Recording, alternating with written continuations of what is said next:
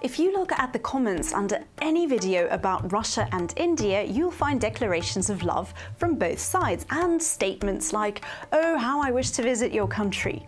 And believe me, Russians leave positive comments like this very rarely. The internet mostly knows us as bitter trolls. Russians love India, its people and its culture, and our love goes further than military deals or international politics. We love India so much, we kind of occupied Goa.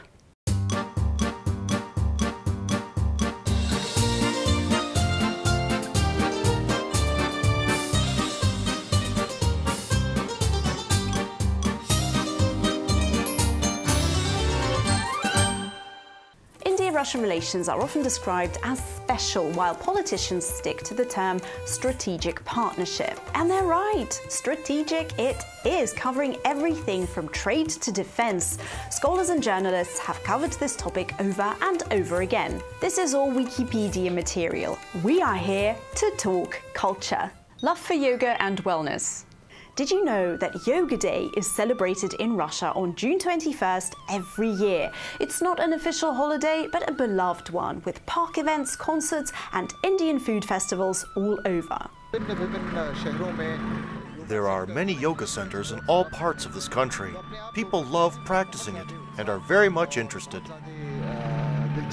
Yoga's rise to fame started in the 80s, mainly due to its reputation for health benefits, and now it's practiced in every gym across the country. Fun fact, the legendary yoga teacher of the West, known as the First Lady of Yoga, Indra Devi, is actually Russian. Yevgenia Peterson was born in 1899 in the Russian Empire, but fled the country following the revolution.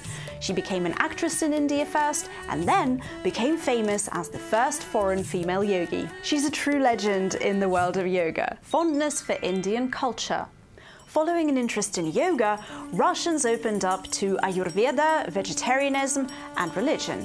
In Russia and Moscow in particular, young people are very fond of Holi, without actually knowing its true meaning. Here, it's more about form. Bright colors and loud music attract a young and vibrant audience. But if we are to talk about Hinduism in Russia, we have to mention the Hare Krishna followers. Together with a couple of other lesser-known Hindu reform movements, they make up around 0.1% of Russia's total population. Yet, they're worth a mention because the International Society for Krishna Consciousness was the first religious organization legally registered in the USSR. In the 90s, they actively recruited followers, and they did it so well, in fact, that the Russian Orthodox Church even got worried.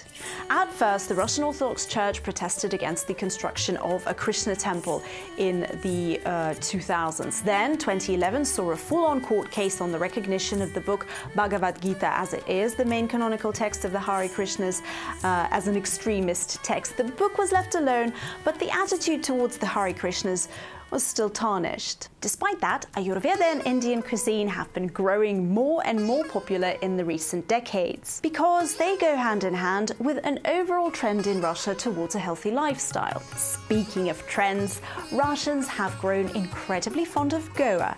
In 2018, 55% of all tourists in Goa were from Russia, beating every other passport. The Russian exodus to Goa is a trend, and many move there for good. Beachside restaurants often have English and Russian signboards, and you can hear Russian being spoken everywhere. Как отношения между индийский и русский? Все нормально? Да? Ну хорошо, спасибо. Вы откуда? Мы Тюмень, Сибирь. Тюмень, Сибирь. Настоящая сибирская девушка. Первый раз. Obsession with Bollywood. Yes, young Russians are fond of India, but they're not the only ones. Older generations of Russians who were born and raised in the USSR didn't practice yoga or Ayurveda, but they watched Indian films. Bollywood films became widely available across the Soviet Union in the 50s as an alternative to Western cinema.